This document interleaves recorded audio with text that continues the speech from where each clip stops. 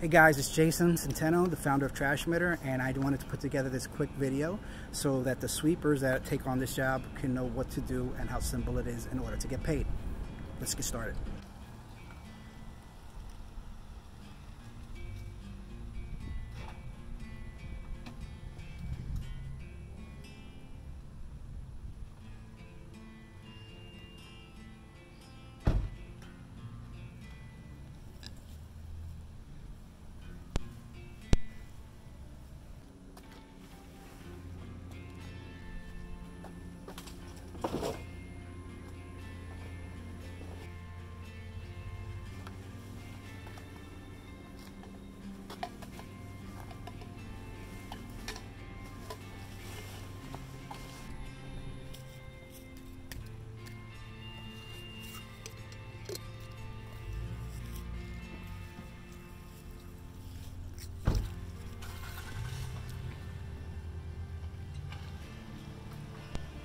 Alright, so this is kind of the son of the stuff you might want to have on hand. So these bins come in real handy so you don't get anything kind of on there. There's also liners for your car, but as you can see, you can just clean these out real quick if you choose to do so, or you can do a whole tarp in the back and just drag things out. Keeps it clean.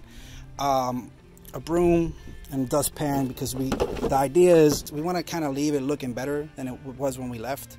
That's the whole part of Ecomedics that I kind of talk about. Some gloves in case you need them. You can use these or you can use disposables.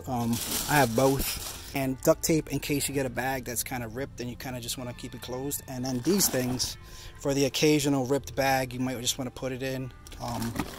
These are 45-gallon contractor bags. I forget the mill. I know people are probably going to be wondering, like, supplies and stuff like this, but you're going to want to buy a few, but eventually we're going to have it so that you guys can actually get bags and stuff for free using the trash token. We're not there yet, but I just wanted to tell you that because, of course, you're always going to have some kind of supplies for your job, the bins or the tarp and the gloves and you know, duct tape if anything. But we don't have super messy trash, as you can see. If I was to show it to you, it's kind of like, you know, we do a lot of Airbnb, so this sort of trash is common. It's not really mucky or heavy, bad food, but that, you know, it could be. So just want to prepare you for that it could be that at some point, but most of the time it's kind of like those little kitchen bags full. Things will change, you just have to adapt. But yeah, just wanted to show you that. So here's a common question: what do I do with the trash when I'm done? When you have small bags like this and it's not a lot, let's say you got like 6 of them, you can do what some people do and put it right in your own trash.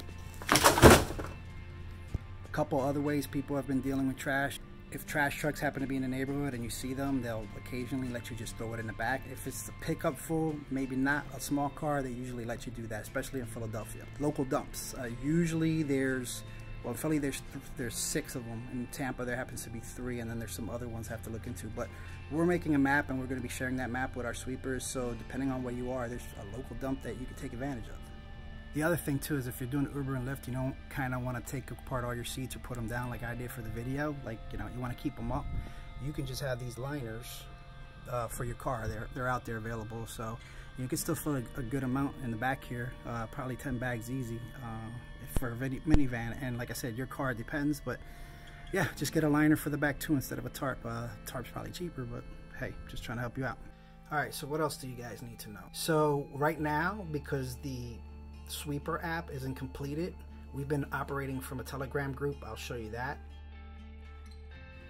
So you'd have to go in here, and there's different groups for different cities. As you can see in here, there's Tampa, Philadelphia, and there's going to be a New Jersey one. But for right now, just know that there's going to be a Telegram group. You will receive a link once we have all your information to join. And then if you look at this one in particular, you can see that there's jobs are posted. So it's up to you to kind of keep an eye on that. They come out daily, almost every day right now, and then over time it's going to be hourly or even minutely. That's the word. So it's up to you to decide that you want the job and accept it, and then go get it. Last thing we want to talk about is how you get paid. Well, it's pretty simple. Once we have you on our network and you accept the job and you complete the job, I'll contact you and get your banking information. Usually you can get that off a check. Really all we need is a routing number and an account number and your full name for the bank account, and we can do an ACH. Right now, we're doing weekly payouts. I want to say they'll be distributed on Wednesdays every week. So that's what you have to look forward to. Like over time, understand over time that we're going to have this completely automated. But this is what it is for right now. So hopefully you understand that. Hopefully you're on board after you've seen this. There will always be more videos and more Q&A stuff that we'll go over. But I want to make this quick video to show you how simple it can be for you to become a sweeper and become one of our eco medics and help us clean up the earth. Thanks.